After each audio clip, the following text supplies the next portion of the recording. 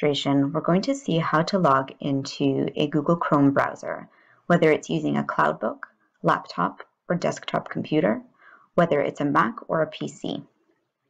To start, I've opened up my Google Chrome browser, and I'm going to go up near the address bar to this circular icon and click on it.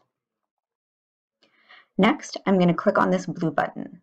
Mine says Turn on Sync, but yours might also say Sign into Chrome. It doesn't really matter what it says, you're going to go ahead and click. My TCDSB Google account is my username at tcdsb.ca. So that's what I'm going to enter here.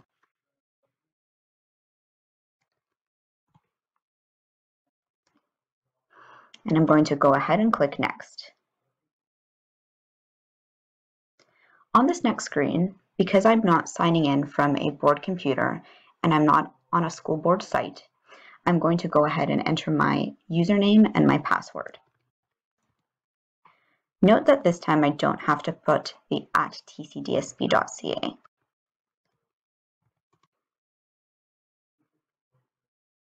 And I click Sign In. This next set of screens is pretty important. On this first screen, I'm being asked to verify my account. So yes, this is me, my username at tcdsb.ca. So I'm going to go ahead and click Continue. In this pop-up, I'm being asked to link data. Because it's a school board account, the school board can customize settings on their users' board accounts. One example of a way the school board manages accounts is by preloading certain extensions that they've purchased the license for. So I'm going to go ahead and click Link Data. In this next pop-up, I'm being asked whether I want to turn on sync. So when you turn on sync, you allow information like bookmarks to be synced on all devices that you log into with your school account. So if I save a bookmark while I'm logged into my TCDSB account while I'm on a school device, I can access that same bookmark from a personal device at home when I sign in. So again, I'm going to go ahead, click the blue button, yes, I'm in. I know that I've logged in properly because I see all of my bookmarks that have been saved before by me on my school board account. So they're right there.